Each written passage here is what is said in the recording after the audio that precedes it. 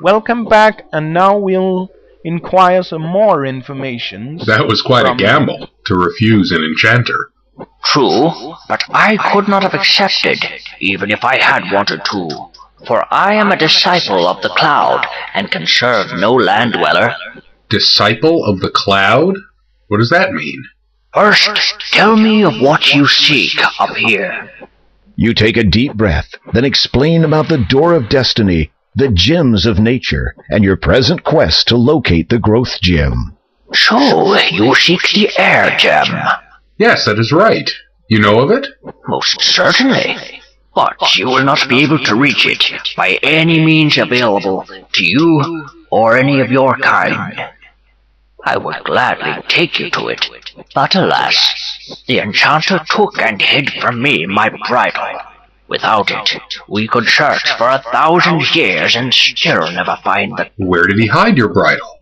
I do not know. Perhaps a clue may be found in that blackguard's abode behind me. What is this spirit you speak of? The essence of what you seek. It passes through us as we grow, all through our lives, though few are ever aware of it. You will know soon enough when I take you to it. Why do you choose to serve this cloud spirit? It is my destiny, and I must fulfill it, just as you must fulfill yours. I was not aware that I had one. All of us have a destiny. Some are predestined, others are determined by choice. I believe yours to be of the latter. You don't have anything else to say to the steed. Well, let's see what else. Let's see if we can find it.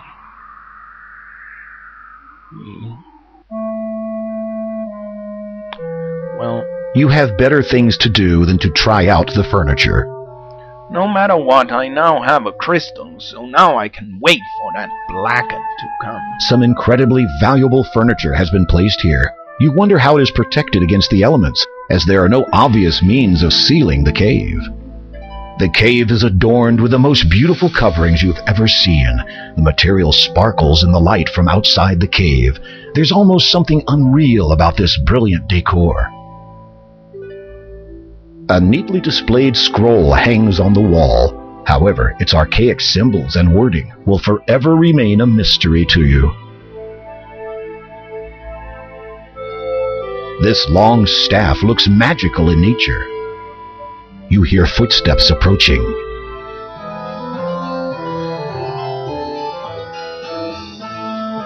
Uh-oh, the enchanter has caught you in his lair. He twirls his hands, aims them at you, and then utters some words under his breath. You feel a tingling sensation all over your body as the enchantment attempts to transform you into whatever the enchanter has fancied. At the same time, you also feel the comforting energy of the emerald shielding you. The enchanter's twisted smile turns downwards. He scowls at you. Who is it now who smiles? There is a look of panic on the man's face. He does not dare breathe. I hereby order you to depart from Kalima forever, never to trouble its citizens again, lest you earn the fullness of my wrath. The enchanter looks baffled. You sigh inwardly and try again. Leave. If you come back, then you will get it. The enchanter nods frantically, as much as he can without cutting his own neck on your sword edge. He gestures quickly with his hands.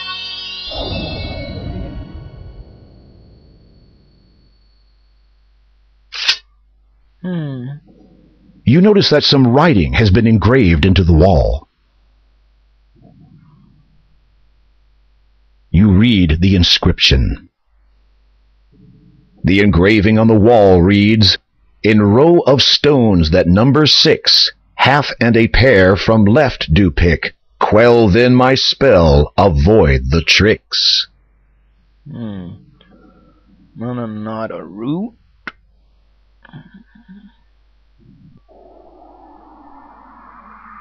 Well, seems like we need to go down again. That means we need to use the carpet. Well, at least we do not need to fear the enchanter coming around down there all the time. You unroll the magic carpet, lay it on the ground, and sit on it. The carpet rises into the air again. The carpet begins to descend.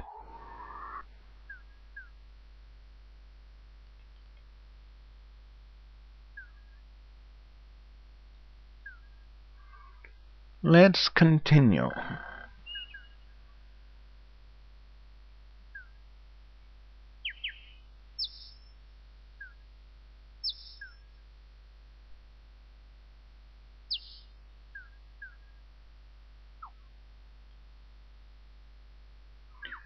And it was the 5th stone, so 1, 2, 3, 4, 5. And I think we are going to need to use the emerald there. You bend over and hold the emerald above the stone so that the sun's light channels through it.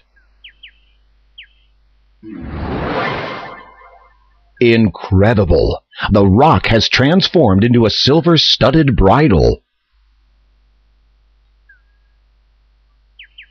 You take the bridle. And now let's get back so we can get the way. Can get back to the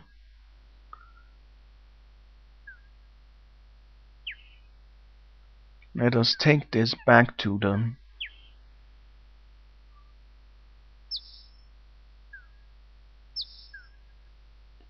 disciple of the clouds. You unroll the magic carpet, lay it on the ground, and sit on it. The carpet begins to rise skyward.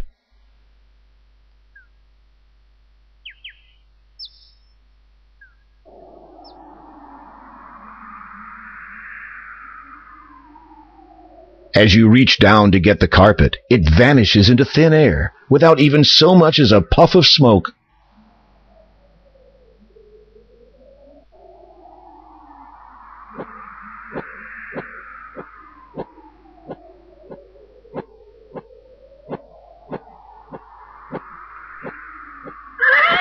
You slip the bridle over the horse's head. It whinnies its approval. Come, climb upon my back. Well, where he takes us we'll find out in the next chapter.